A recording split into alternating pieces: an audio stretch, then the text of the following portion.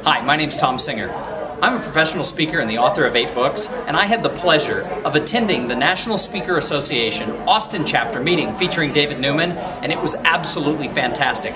He spoke to the audience in a way that he touched everybody kind of in their heart and their soul. We all market our speaking business or our consulting businesses, but are we doing it right? Are we standing out in a way that makes the buyer really notice us? We often consult and teach the people we train to do these things, but sometimes the cobbler's children have no shoes, and David made me realize some things I was doing right, but also some things I was doing wrong in some areas where I can improve to market my own speaking business and make this year my best year ever.